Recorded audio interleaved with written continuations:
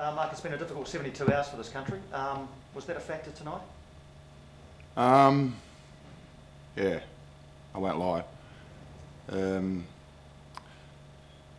not going to really talk too much about the game, I'll be honest with you, because I thought it was the second most important thing. The most important thing is what happened a couple of days ago. It's shaken everybody up at the club. It's certainly shaken me up and my players.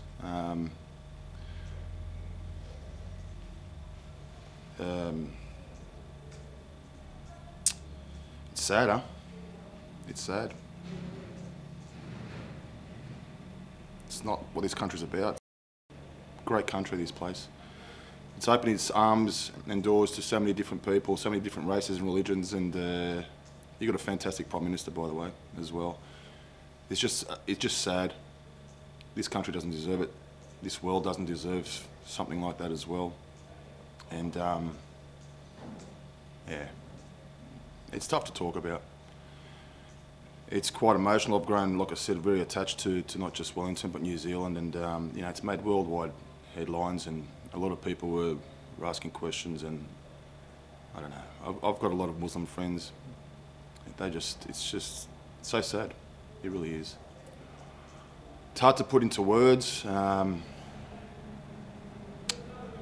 I said, I think tonight's performance is dedicated to the victims and their families. You know, bless their souls. It's just not what life should be about. So all we could do is play a small part. And like I said, it's just a game of football. You win, you lose. It's irrelevant when things like this happen. But like I said, it was important that, you know, we played our part, and that was to play for someone else, and that was for the victims and their families, and the country, because the whole country's mourning. You know, so yeah, I'm not sure what you'll get out of me for the rest of the interview, football-wise, because I'm not too bothered about it. I'll be honest with you. Whether it be the red card, whether it be the goals that we scored and things like that.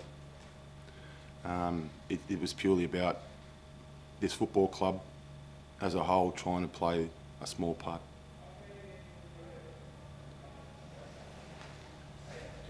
What was the sort of reaction of the players, mate? Did they find it hard to get up for this game? Yeah, it was, you know, we had training yesterday, and yeah, a lot of sad faces, you know, particularly the Kiwi boys, but it's even the other players that have been here, whether they're Australian or whether they're Spanish or Polish or Irish. You know, we spoke about it, and we said that we need to be, you know, we've got to try and do this, you know, do it for somebody else now. It had nothing to do with our position on the table. It had nothing to do with any of that. It was just about us trying to play our part, like I said, for something a lot bigger.